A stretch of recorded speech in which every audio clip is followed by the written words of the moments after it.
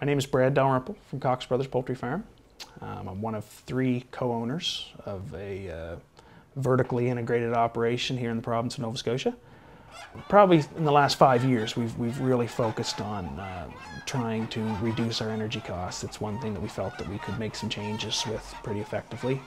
And we've really focused on two areas. One being re-insulating older facilities, making sure any additions or new facilities were well insulated. And lighting was the second area that seemed to be getting a lot of attention with producers, and it seemed to be an area that it was relatively easy to perform the upgrade, fairly low cost, and the payback on these lighting systems was very attractive, especially with the Small Business Lighting Solutions program with Efficiency Nova Scotia. It's a great program. They come in and do the assessment. If you're approved, quite often they'll cover 80% of the cost. Your payback on a complete lighting retooling may be as quick as less than a year. Our first project through Efficiency Nova Scotia Small Business Lighting Solutions was the chick hatchery, this building we're in now. I originally had the T12 bulbs, which were considered to be not very efficient, and we qualified for the program.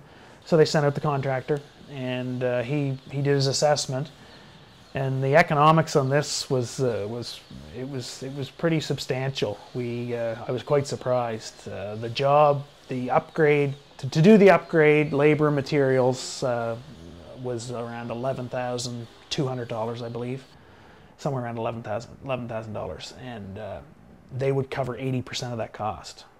And so I had to pay a little over $2,000. I think it was $2,200, and the return on that investment for me was less than a year.